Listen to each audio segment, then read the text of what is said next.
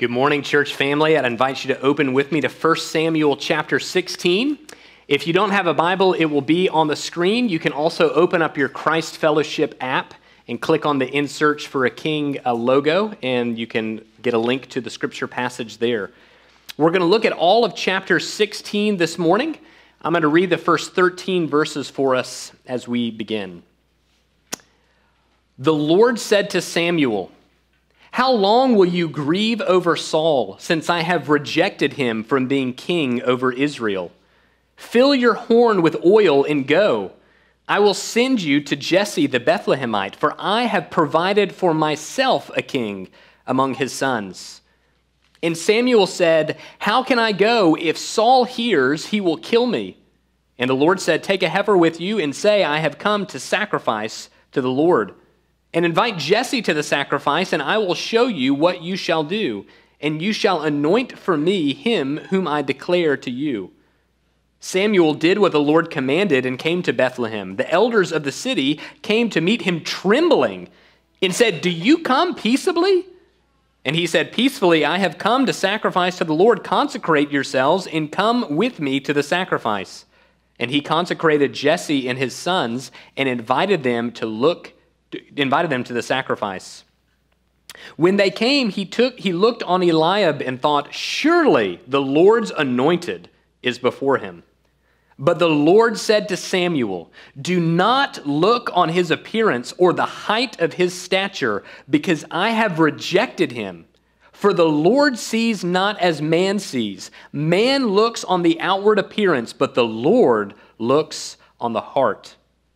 Then Jesse called Abinadab and made him pass before Samuel, and he said, "Neither has the Lord chosen this one."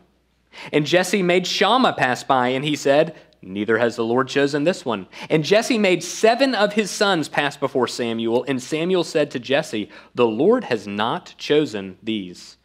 Then Samuel said to Jesse, "Are all your sons here?" And he said, "There remains yet the youngest, but behold, he is keeping the sheep." And Samuel said to Jesse, "Send and get him, for we will not sit down till he comes here."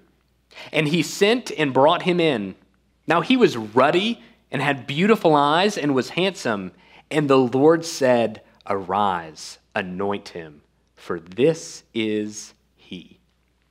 Then Samuel took the horn of oil and anointed him in the midst of his brothers. And the Spirit of the Lord rushed upon David from that day forward. And Samuel rose up and went to Ramah. This is God's word. At the very end of Indiana Jones and the Last Crusade, Indiana has finally made it to the place of the Holy Grail. And he meets that old knight that's been there for like 1,000 years. And the knight tells him, "The Grail is here, and if you choose the wrong one, it will cost you your life. But if you choose the right one, it will give you everlasting life." And out before him, right, are dozens and dozens of potential Holy Grails.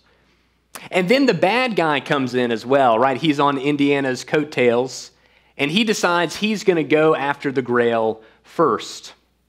And so he has his assistant pick the most glittering, shining Grail that you could find out of all of the objects there. And he looks at it and he says, "It's more beautiful than I could imagine. Surely this is the cup of the King of Kings." Shortly after drinking it, we have that weird way people die in the Indiana Jones movies, you know, kind of gross and weird, and he ages really quickly, and he's no more. And then Indiana goes looking, and he finds a really common cup. And he goes, "That's the cup of a carpenter." And he picks that one. And the knight says, "You have chosen wisely." One of our problems as human beings is exactly that scene in Indiana Jones and the Last Crusade. We are people obsessed with the outward appearance, for the glittering objects and the glittering people that look fancy, that look nice, that look like they will give us great rewards, that only kill us in the end. 1 Samuel 16 provides an amazing contrast for how God chooses his king, versus how the people chose their king in 1 Samuel 8. We love to look at the outside. We want something glittering and shining. But in 1 Samuel 16, God looks at the heart. What we're going to see this morning is that God picks his king based upon the heart, not the appearance, and so should we. But this is so opposite for how we normally live our lives that much of this chapter is a surprise for us. Things don't go the way we would orchestrate them. Things don't go the way that we would plan them. It's a bit of a surprise for how God picks. And so as we look at this text this morning, we're going to see two surprises. One is a surprising choice in verses 1 through 13, and two is a surprising path in verses 14 through 23. So let's start with a surprising choice. Samuel is grieving over Saul. He's been rejected as king in the previous chapter, but he's still sad for what's happened. And God essentially tells him, look, it's time for you to get up and go, for I have provided for myself a king. In chapter 8, the people chose for themselves a king, but in chapter 16, God says, I provided for myself a king. And Samuel, who's prophet and sitting king as Saul, knows this might be kind of awkward, so what should I tell King Saul about this? He says, well, tell him the whole truth, but not the whole story. You're going to this town to offer a sacrifice. And so he goes and he invites Jesse to the sacrifice. You may remember a couple Christmases ago, we went through the book of Ruth together and talked about how Ruth paved the way for the king. Well, Jesse is Ruth's grandson, and he is bringing his boys with him, and Samuel comes into the city, and the town elders start freaking out. In verse 4, they start trembling and ask if you come peaceably. It seems that word had gotten out about what Samuel had done to the king of the Amalekites in the previous chapter. Let's just say it wasn't pretty, and so they're wondering, you might be old, but apparently you got game and you can destroy people, so are you coming to do to us what you did to him? And he says, no, I've come peaceably. And so Jesse comes, and as Samuel's giving the sacrifice, he starts bringing his sons before him. And Eliab comes, the firstborn, the oldest, and it would seem that he was also tall and handsome in appearance. And it's so interesting because Samuel says, surely this is the guy. Now, you may remember as Saul was described, one of the repeating phrases that's used to describe Saul was he was a head taller than everyone else. He looked like a king. He was tall, he was fit, he was attractive. And Samuel, even though he's a prophet of the Lord, still hasn't learned his own lesson. These aren't the things that he should be looking at. He shouldn't be looking at the outward appearance, but he can't escape it, right? Because that's part of our human natures. It's something that is deeply embedded with us in our sin. So he says, surely this is the Lord's anointed. And the Lord tells him in verse 7, don't look at the outward appearance. God doesn't look that way. He judges by the heart.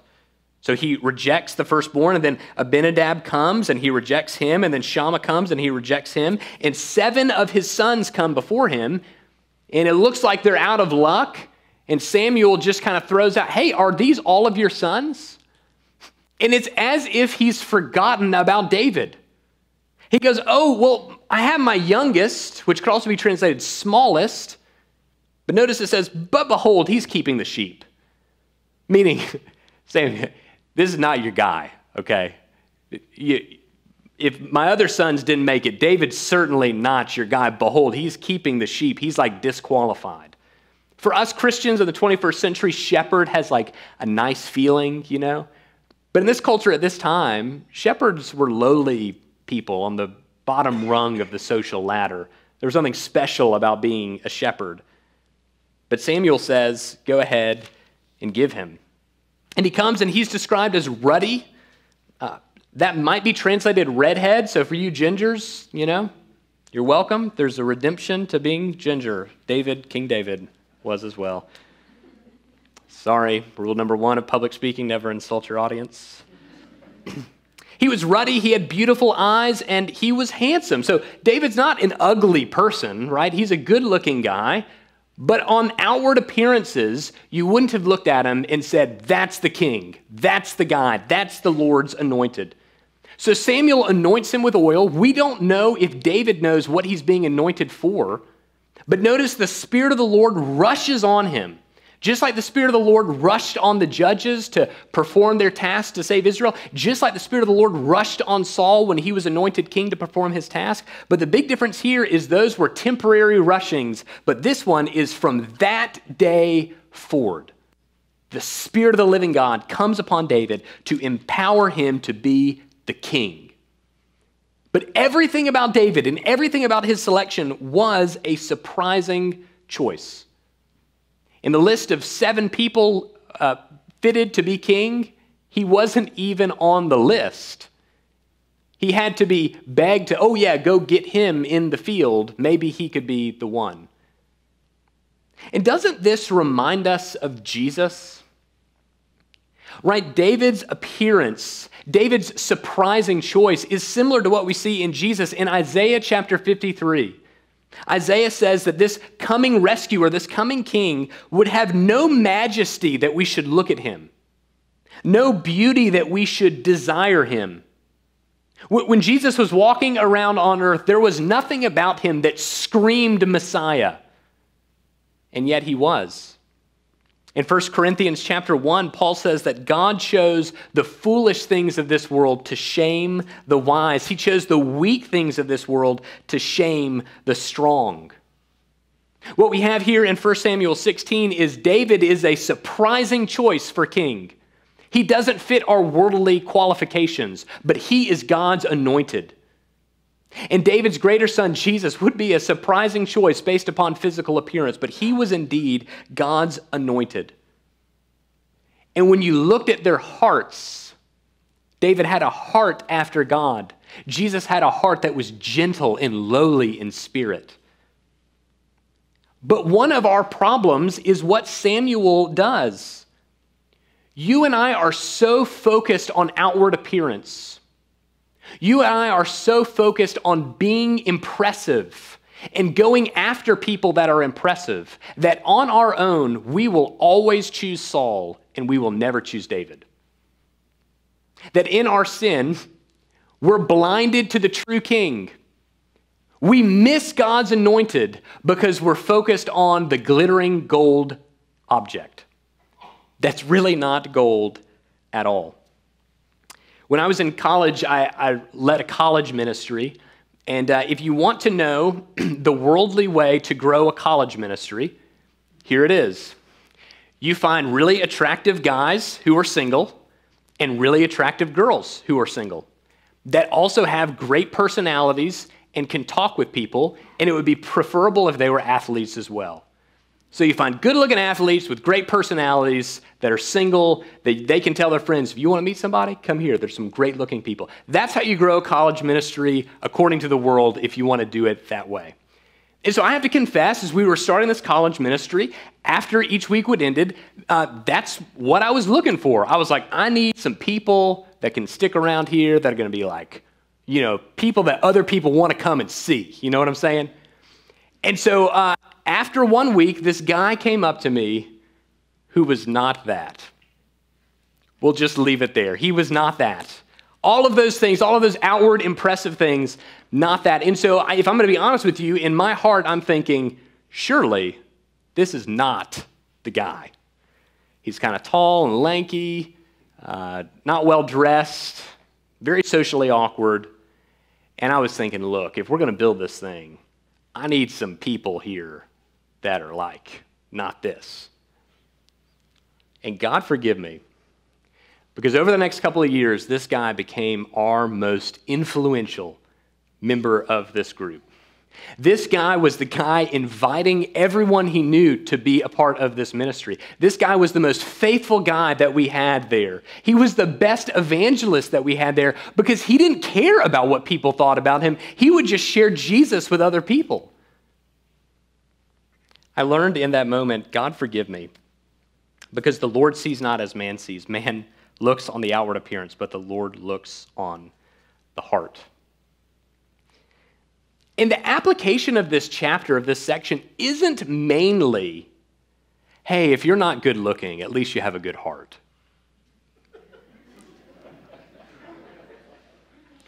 Maybe that's true. The application from this chapter really is, regardless of how good looking you are on the outside, look at how ugly our hearts are, because we're always going after the outward appearance. The application isn't that, aren't all of us kind of like David? Like, we have good hearts on the inside, and that's what people should really focus on. So dating application here, look for the heart, not the outward appearance. That is true.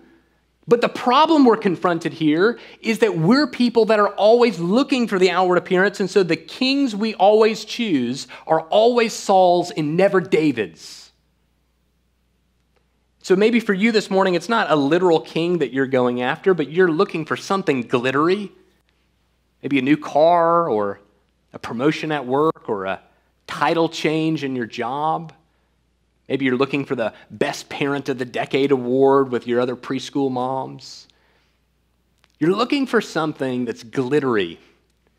You're looking for something that's impressive. And when you and I always focus on the outward appearances, we miss the king that God has placed in front of us with the right heart, a gentle and lowly heart. The same can be true for us as a church, right? Sometimes churches can place so much confidence in the outward appearance, the glitz and the glam, making things look impressive, instead of focusing on the word and presenting a Messiah who has a great heart for you and for his people. We should be reminded in this chapter as a local church not to focus on the externals, but to focus on the internals. And maybe if you're a non-Christian here this morning and you're saying, to be honest with you, I am kind of bored by Jesus. This carpenter from the first century just doesn't really do something for me. He's not interesting to me. And I would say to you, if you're looking at the externals, you're right.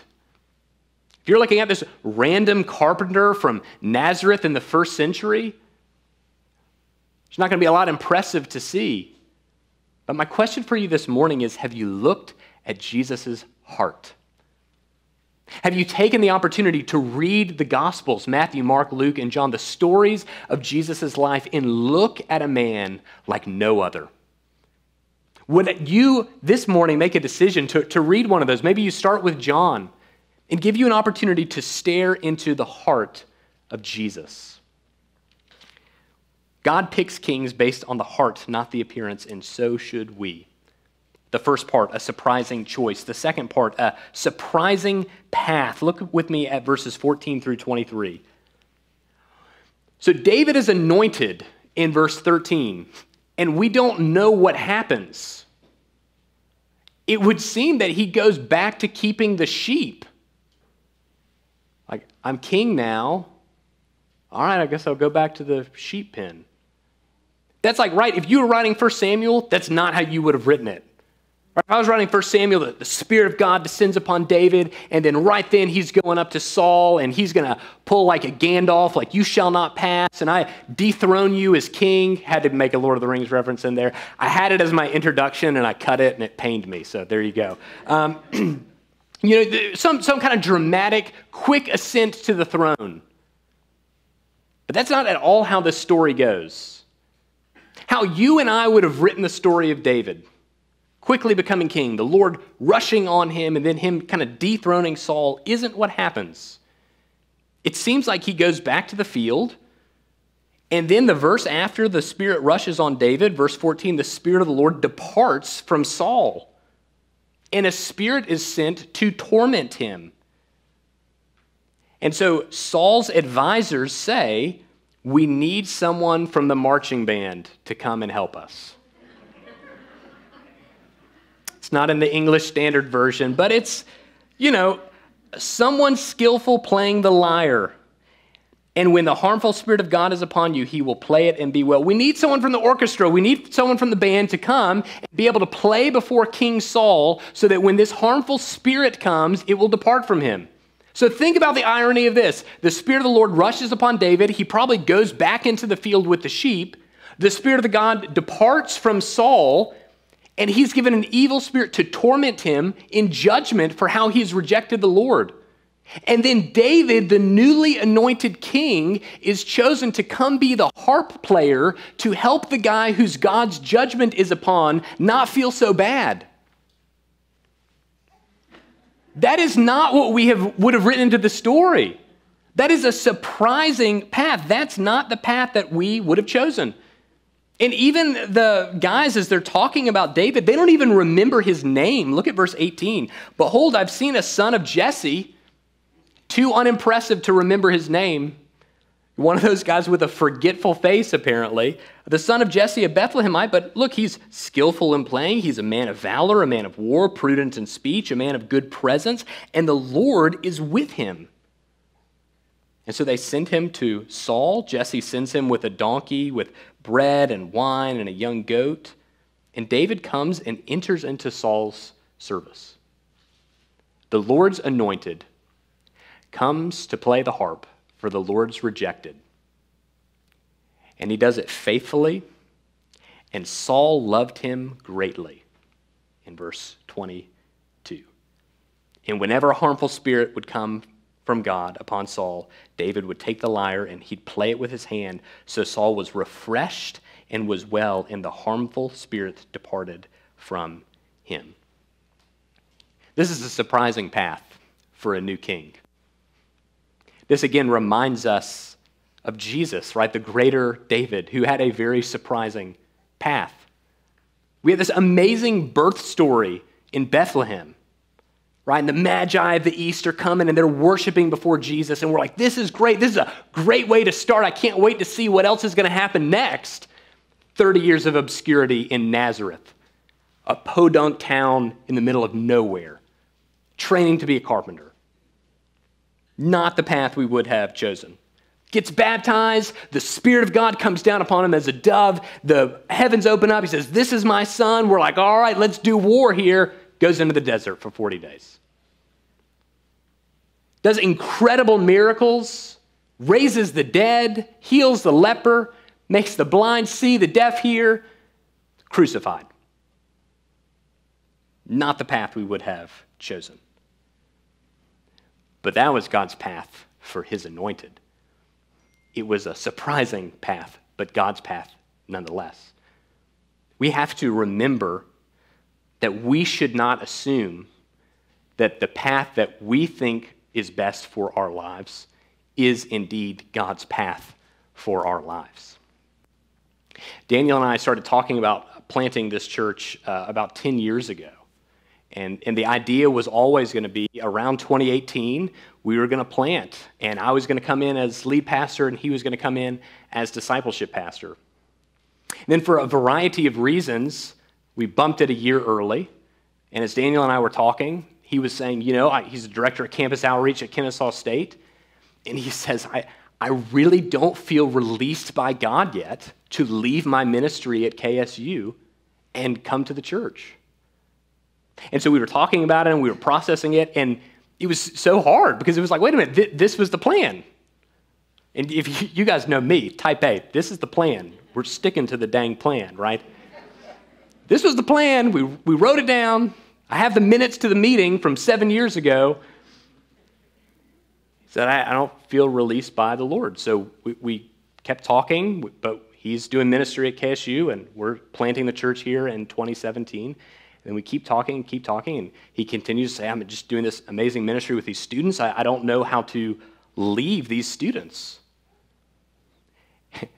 And then Campus Outreach decides to restructure the entire North Georgia ministry and shuts every campus down except for Georgia Tech. Talk about the Lord's release. So we began to talk, but then we reached another problem. Well, we don't actually have enough money to pay you, so how do we figure this one out? But because Daniel was so fruitful and faithful in raising support for Campus Outreach, he had some reserves that he had stored up. And because of how things went with everything kind of the strange circumstances, Campus Outreach and Perimeter were gracious and faithful to say, you know what, we'll send all that to you to help him in his new ministry assignment. Furthermore, some of you here this morning are students from KSU that are here because of Daniel. You're here because of his investment in your life. And you probably wouldn't have been a part of this church or sitting in these seats if he had left early when I originally wanted him to. Our path that we assume is the path that we should walk on is not always God's path for us. But God's path is always better. God's path is always better. It might be winding. It might be strange. It might be painful. It might be filled with suffering. But just because it's the story that you wouldn't write doesn't mean it's not a better story. That can be said of all things in our lives, right? Your path in life may not be the path that God chooses for you, but his choice is better. Your path in your career may not be the path that God chooses for you, but God's choice is better. Our path for our church and our plan for this church may not be the path that God has for us, but his path is better. Your path for your kids may not be the path that God has for them, but his path is better. 1 Samuel 16 is filled with surprises, but we're reminded that God picks his king based on the heart, not the appearance, and so should we. A surprising choice and a surprising path. We really do have two options in life. We can go after the glittering goblet, that's the fake grail, or we can go after the real grail. Israel already had the glittering goblet in chapters 13 through 15 in the life of Saul, and it didn't end well. It ended with Saul preventing them from even having any honey after a victory. And we're about to get a taste for the carpenter's cup. We're about to get a taste for David in chapter 17 when he defeats Goliath. The question for me and for you is, who do you want as your king? You want someone for your king that tells you can't eat the honey? Or do you want someone that goes and defeats Goliath? Because those are our two options. We should look at the heart of our kings, not their appearance in our choice. In the one place that Jesus describes his heart is Matthew 11. He says this, "Come to me, all who labor and are heavy laden, and I will give you rest. Take my yoke upon you and learn from me, for I am gentle and lowly in heart, and you will find rest for your souls. For my yoke is easy and my burden is light." My friends, would you see the greater David? Would you see this great shepherd who invites you to come and to look at his heart? A heart that is gentle and lowly, a heart where you can find rest, where his yoke is easy and his burden is light. That's the kind of king worth following. Let's pray. Our Father in heaven, we thank you for this incredible story about David's anointing. We confess that we are often like Israel and even like Samuel, thinking the outside appearance is what matters, but neglecting the heart. Oh, Father, would you give us grace this week to examine the hearts of our kings that we've placed our hope in? And would you give us grace to look to the heart of Jesus, who's gentle and lowly? Oh, Lord, would you attract us to him so that the things of this world would grow strangely dim in the light of your glory and grace. It's in Jesus' name we pray. Amen.